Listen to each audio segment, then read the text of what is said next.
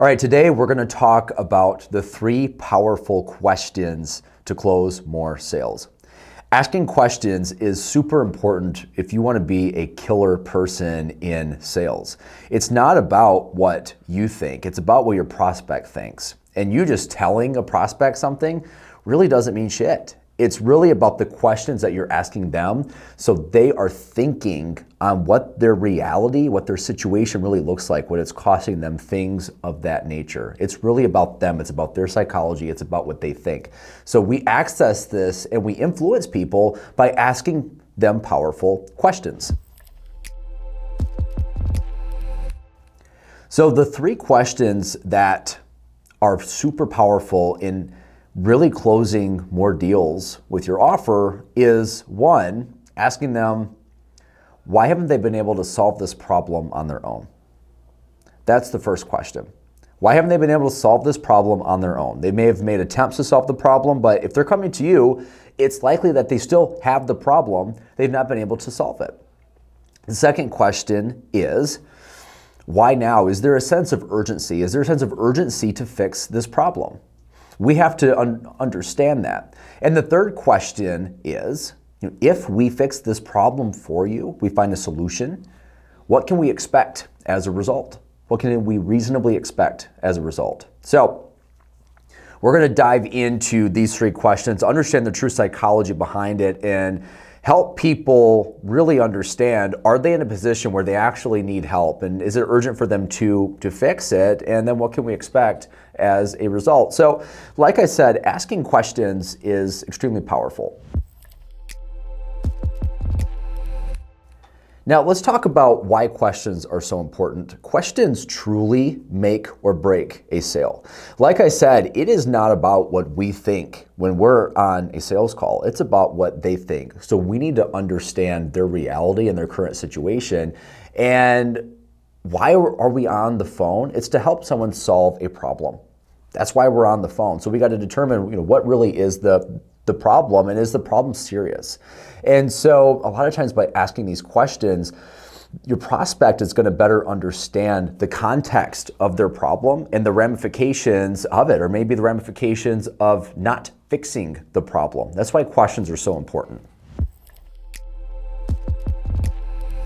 So let's dive into the first question, and that is, what has kept you from solving this problem on your own? This is super important because it creates a sense of doubt in your prospect's mind. Because look, if your prospect has a problem, they probably want it fixed. We need to determine, do they actually need help? And I tell this to a lot of prospects. I say, look, I'm trying to determine if you actually need help. There's a difference between wanting help and needing help. Do you really need help? Because if you're going to be successful in a program like mine, there needs to be a need for help for you to be motivated to make the changes necessary. Is there actually a need for it? And think of it this way. If your prospect truly believes that they can fix the problem on their own, if they can, why would they want to work with you? If they can fix the problem on their own, why would they want to give you money if they can do it by themselves? So that's a really good question that we have to ask. And so a lot of times I'm asking people this question and I'm saying, this problem sounds like the problem's still here. Have you done anything to fix it at this point? What solutions have you tried so far? And they'll tell me, like, I've tried this, I've tried this, I've tried this, and it's got, maybe the problem's gotten a little bit better. I'll say, great, okay, cool. So the problem seems to be getting a little bit better when you're trying these things, but it sounds to me that even after you've tried all these things, the problem is still there. I mean, that's why we're on the call, right? And a lot of times they say, oh, yeah, I guess you're right. Like, I've tried this. I didn't realize that. It's like I've tried all these things, and yet the problem is not fixed. So then it helps people realize, helps them think, like, okay, I have tried to fix the problem on my own, and I haven't been able to. So that helps them realize and helps them make a decision whether or not do they actually need help fixing the problem.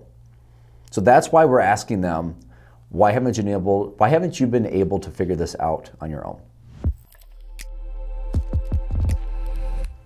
So let's talk about the next question. Why is this urgent for you? Why is fixing this problem honestly urgent for you? And here's how I frame this up with a lot of people I meet with on the phone is I say, look, to be successful in a program like mine, there needs to be a sense of urgency. And the reason why is because if there's not a sense of urgency, you're not going to be able to take the actions needed to fix the actual problem. So there needs to be a sense of urgency. So help me understand, why is fixing this problem urgent for you? And a lot of times people will say, well, it's urgent because of this. The timing is now.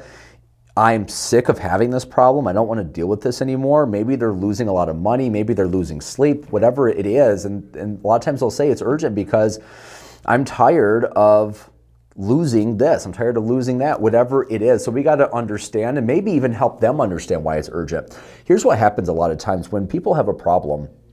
They don't necessarily think about what the problem actually is. A lot of times people sedate themselves, whether it's through food, TV, drinking, whatever it is, to say like, okay, like this problem's here, but I'm gonna just keep my mind away from it. So that way I just pretend like it doesn't exist. Yet the problem always is still there. So by asking these questions like, is it urgent? It really gets them thinking more about this problem, the issue, what they're trying to actually solve. It gets them truly thinking, why is this urgent? And if it's not urgent for them, honestly, you're probably not going to be able to help them. You know, I'm just telling you straight up, if it's not urgent for them, you probably want to speak to someone else. So you need to look for people where there's a sense of urgency. And a lot of times people, if you ask them in the right way, they'll say, oh, yeah, perhaps this, yeah, actually this is urgent for me and here's the reason why. And we're using that to help them understand why they need to make a change, make it now. And the third question is, if I help you solve this problem, if we find a solution to it, what can we reasonably expect as a result? So this is what I call future pacing. Now, the whole idea behind it is, here's the problem, and a lot of times I'm looking at, what is it really costing you currently? Again, we're trying to understand the urgency there. So now, if we can fix this problem, what will happen as a result? And the answer is going to be different for every single person that you talk to. It's going to be slightly different. So let's say the answer may be, yeah, if I fix this problem, I'm going to look better, I'm going to be healthier, I'm going to make more money in my business, I'm going to have better relationships, whatever it is. You want them to understand and really paint a picture in their head. By asking them that question, they are then painting a picture in their head. Oh, if I make a change, if I do something different, maybe working with you, the person on the phone, if I make a change, here's what I believe I can reasonably see. And I'm very careful with asking this question because a lot of times I'll say, what can we reasonably expect? What can we conservatively expect? And here's the reason why. You'll see a lot of people that say, yeah, I was talking to this person, the sales guy on a phone, and this guy was promising me the stars and the moon, saying if I work with this program, I'm going to make $1 million, do all this, and that, and that didn't happen. So now, how do I disarm that? I say, look, like, we're not going to talk about this perfect situation. Let's just be reasonable. If we fix this problem for you, what is a reasonable outcome in your mind? And I'm always asking that, in your mind, what do you think? Because now it's actually their idea. It's in their head. They're saying, okay, so if I take a jump now and fix this problem in 3 months, in 2 months, whatever, in a year, this is what I am going to see. At least I think so. To the best of my belief, this is what I believe I can expect here. That really gets them thinking on the total outcome of what that really looks like. So just to wrap all of this up, 3 powerful questions to close more deals. We're asking these questions because we need to understand their psychology. It's not about your psychology, it's about their psychology. Understanding their thought processes, because when we can truly understand them, that's when we can take the lead and really influence them and push them to making some changes in their life, in their business, whatever it is. So what are we asking? Do you actually need help? Do you need help? Why? Why haven't you been able to figure this out on your own? What have you tried so far? So it sounds like you've tried all of these, but it hasn't exactly solved the problem for you. Is that right? So we want them to understand, do they actually need help? Yes or no?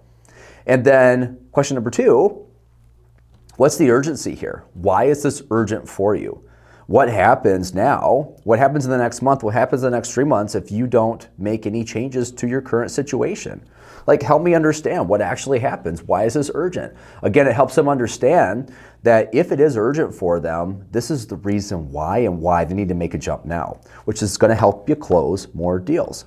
And then lastly, we want them to understand if they do make a decision, they do make a jump, they do invest their money, they invest their time and energy, whatever it is, they do this, what can we reasonably expect? What can we conservatively expect as a result?